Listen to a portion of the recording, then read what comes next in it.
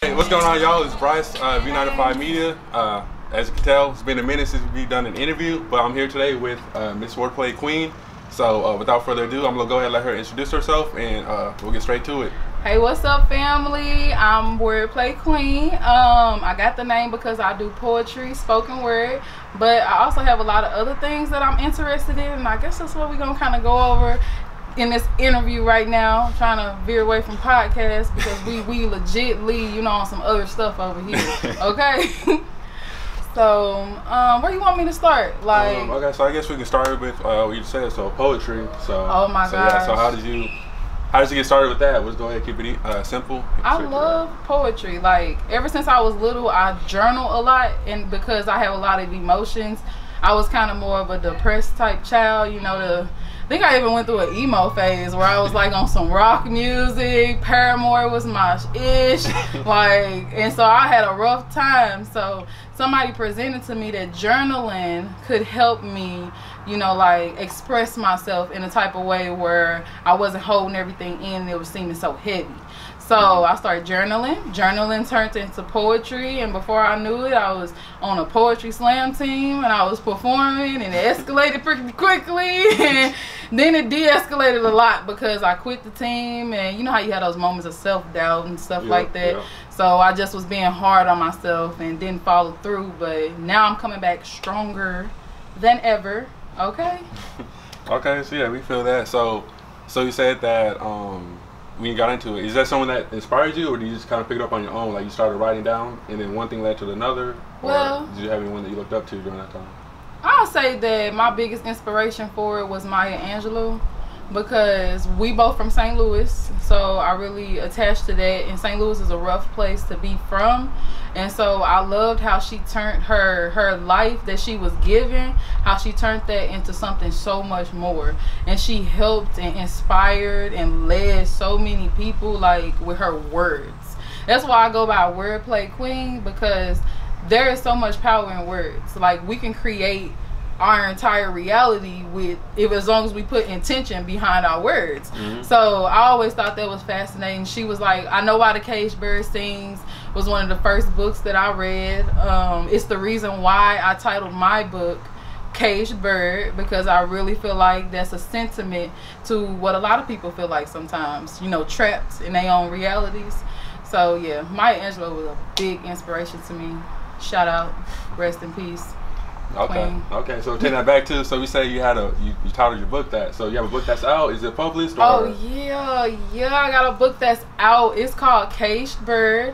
You can get it on Amazon, and it's available on Kindle as well. The book is a composition of poetry and sentiments. Sentiments are like a reflection on a topic. Like I did love, growing up poor, money, education. I did like reflections on different topics, and then it's a bunch of poetry in there as well.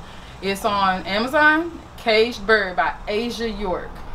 I hope y'all can check it out. If y'all do, let me know. Please leave a review. I only got one. I just want like one more. I'll be satisfied. So yeah, that's my book, and I plan to publish more books too. I plan to do more.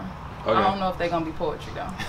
Okay, so y'all already know we're definitely gonna link that. Find a way, whether it's in the video or in the description or somewhere. We'll find a way. So y'all know what it is. Support Black owned. Support each other. So look, y'all go ahead. Let's check that out and just support. And then moving on to next, you also said you did podcasts, right? Or you're like real big into podcasts? Oh yes. So I've done several different podcasts. I've kind of bounced from group here, person here, individually, myself, and now I am much more focused. I think sometimes it takes people a lot to just figure out their path. You know, you got to try a few things and figure out if that's what you want to do. But I want to say that if you are somebody who has something that they're passionate about, it's better if you be passionate about your dream. Don't go work with somebody else who is only passionate about their vision. And it may seem like it's the same as what you want to do, but it's better to just focus in on your own passion, because that way you develop your talents more. And that's what I feel like I've been doing, being more consistent with my own podcast, which is called We Are the Solution. It's on Spotify and this app called Anchor. So hope you all can check that out. So once again, all that, what I said before, just tag that on here, put it in the description, the title and all that. So what do you talk about on this podcast? Is it more like a subject, or is it kind of broad? I am so revolutionary because on the podcast I really try to focus on, my organization is We Are the Solution, or WATS for short. And I basically am, it's an organization that I definitely want to grow within the community, but it's basically made to create future leaders. It's to give education to people, assistance, like I'm going to feed the homeless on Sunday, because everything that we do as humans should revolve around love and treating everybody with respect. And especially in the African American community, I feel like we can be crabs in a barrel sometimes. And I want to create an environment in all communities where people feel safe, they can learn, and they, you won't be a nerd because you want to be smart, and you won't be white because you talk well and you're educated. You know what I'm saying? Like, I want for us to be included. And I also think that mentorship is very important, so I focus on that too. So in my podcast, I basically just talk about all of that, and I have guests on who are adjacent to what the organization is about, and we talk about current news and everything that's going on right now, and just how we approach that as people of color.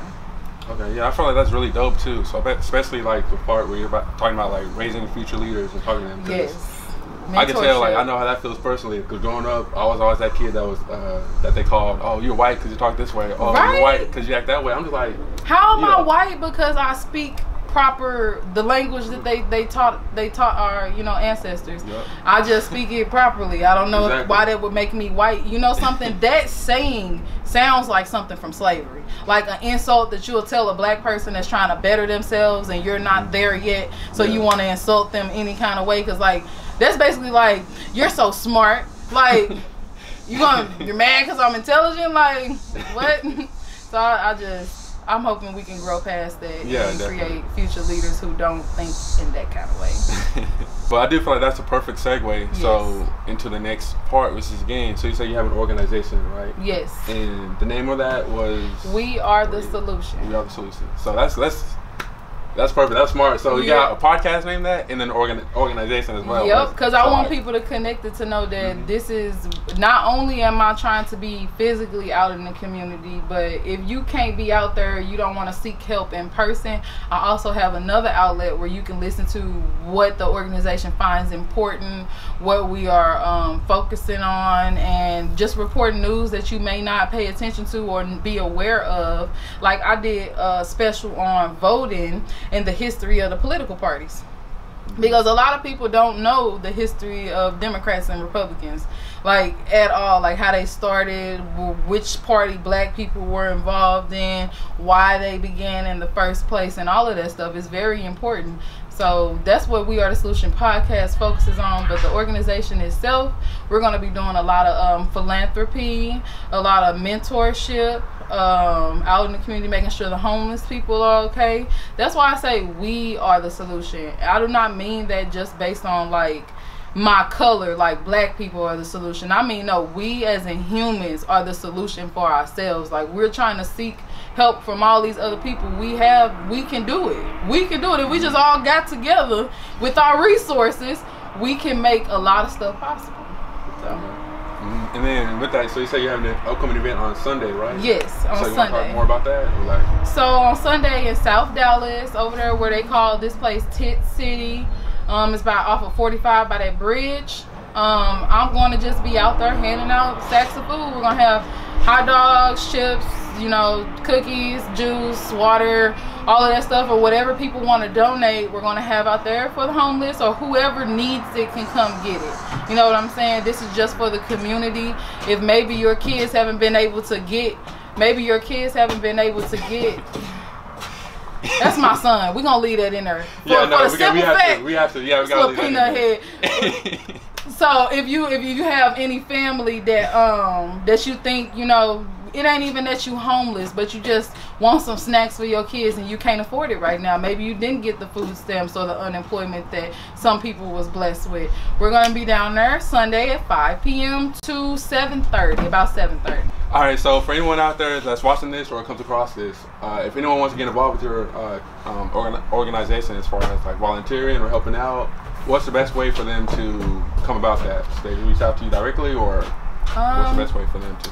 Okay, the best way that you can reach out to me if you want to get involved with We Are the Solution is to add our page on Facebook. It's literally titled We Are the Solution, and it has a light bulb with little shock things coming off of it because of watts. I thought it was like a thing that I was trying to do because, you know, like electricity give out watts.